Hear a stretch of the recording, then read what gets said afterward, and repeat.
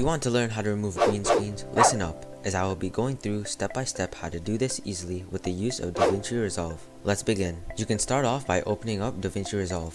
Once Davinci Resolve is opened up, create a new project just like this.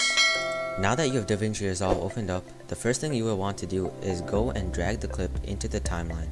Proceed over to the Fusion tab located at the bottom of your screen.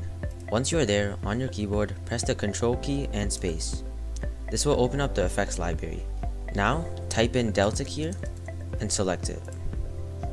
If for some reason your Delta Keyer is not attached to the medians, what you want to do, you want to click on this arrow, drag it and collect it to this yellow node. You want to do the same thing for this, collect the median out and attach it to the Delta Keyer. Just like that. You will then notice a pop-up tab to the right side of your screen. What you want to do from here is select the pen tool and drag and drop it on the green background just like this. As you can see, the green background is now gone, but there's a black background. To fix this, first drag the green screen one above, just like that. Then you can import any footage you would like right below the green screen.